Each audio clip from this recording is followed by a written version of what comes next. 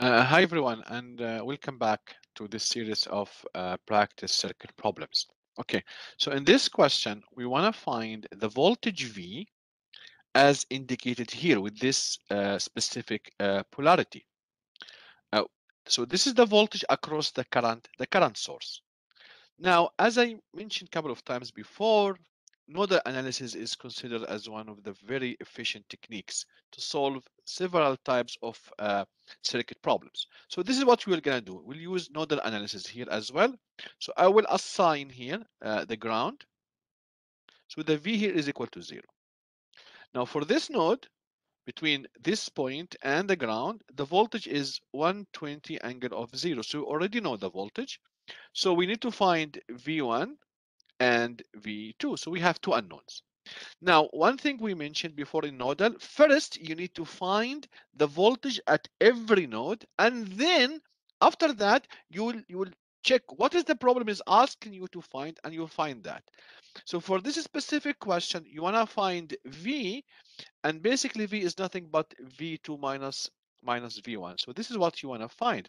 So you have to find V1 and you have to find V2 as well. So nodal analysis, as we know it, KCL at V1. Assume the currents are leaving, except for the current source, because this one has its own direction. So I cannot alter that, but I can assume the currents are leaving in all other uh, segments of the circuit. So the current to the left is V1 minus 120 angle of 0 divided by 10 plus the current that goes down, V1 divided by J10. The current to the right is 1 angle of 90 equal to 0. So one equation, one unknown, so we can solve it right away to find V1. So this is the circuit part. Now the rest is math.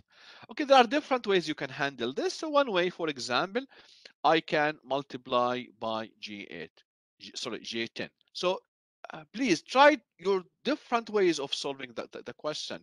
As I mentioned before, sometimes you might take this part, multiply by J over J, convert this into the denominator into a real number, and then do the addition or subtraction of the different terms. So there are different ways of solving this problem. So this will be J10 times the whole equation, V1 minus 120 angle of 0 divided by 10 plus V1 over J10 plus 1 angle of 90, and everything is equal to 0. Okay, so we'll multiply this.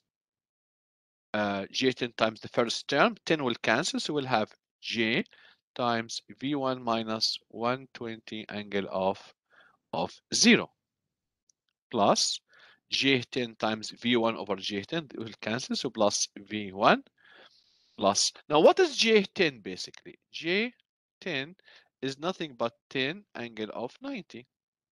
So I multiply J10 times 1 angle of 90. You multiply the magnitude 1 times 10.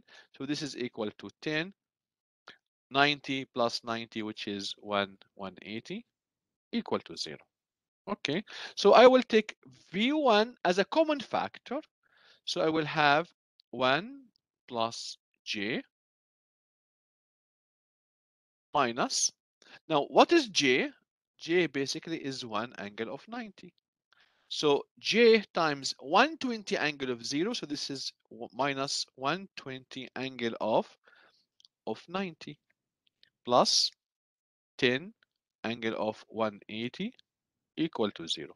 So I will take the constant to the other side of the equation. So we will have V1 1 plus J is equal to 120 angle of 90 minus 10 angle of 180, which is equal to, this is equal to J 120, and this is equal to minus 10 with a minus, this is become plus 10.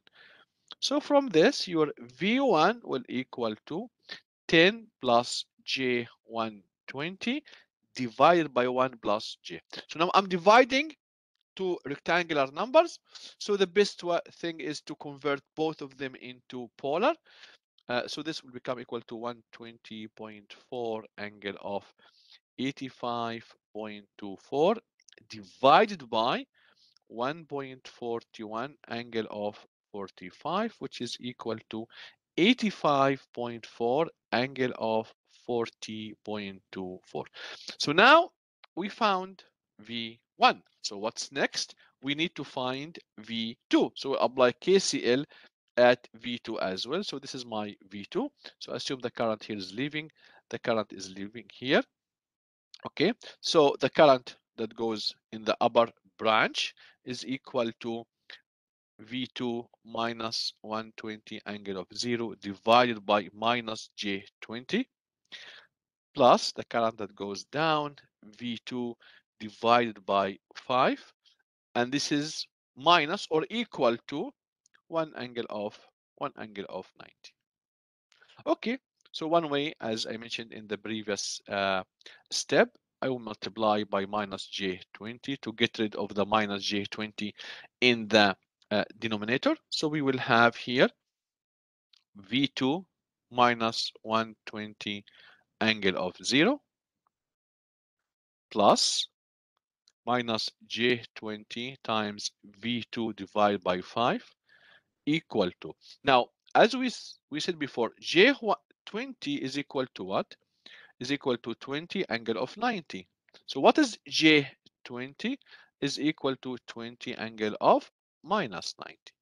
So we'll multiply 20 angle of minus 90 times 1 angle of 90. So what we will get here? We will get 20 angle of 90 minus 90 or 0. Okay, very good. So we will have here V2. We'll take this to the other side. Now this becomes minus J4. So minus J4 V2 equal to 120. Take the constant to the other side plus 20. So this will give me 140. So V2 1 minus J4 equal to 140. So your V2 is equal to 140 divided by 1 minus J4. So our dividing two numbers. Again, we convert everything into polar. This is already with angle 0. So this is equal to 140 angle of 0 divided by 4.12 angle of minus 76. So from this, you can say that V2 is equal to 34 angle of 76. So this is your V2. Now back to the requirement of the question. Now I found all the node voltages. So what I want to find is V. So your V is equal to V2 minus V1. V2 is 34 angle of 76 minus V1. We found it from the previous step. This is V1. So it is minus 85.4 angle of 40.24. So now we are subtracting two polar numbers. We cannot do that. We have to convert each number into a rectangular number. So this is equal to 8.23 plus J33. So this is this number. Now this number, this is minus 65.2 plus J55.2. Now if we subtract these two numbers, you will get minus 56.97 minus J22.2. You can keep it like this.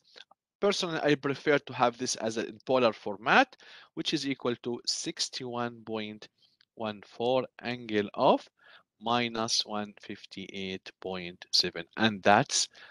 And this is the voltage that you are looking for, the voltage across the current source with the given polarity.